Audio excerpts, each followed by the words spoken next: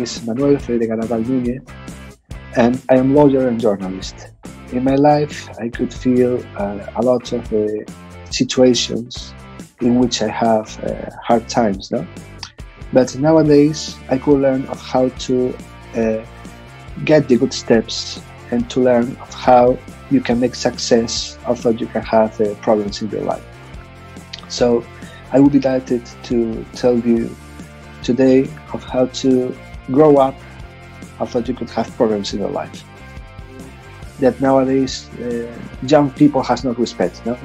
So what I want to learn to teach to people of my generation and younger generations is that they have to respect not because of the job of a person or because of the titles.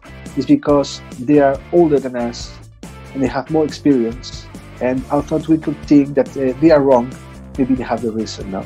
So in my life also I could be disappointed with my parents in many things, but with time you could see that maybe your idea was better than them, but they have the trick of how to develop it, no? Or how to not to have mistakes. So I thought you can have a startup of $40 million or something like that. You have to listen to your parents. No? Right.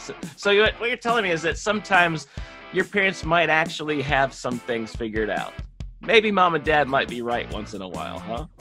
Of course.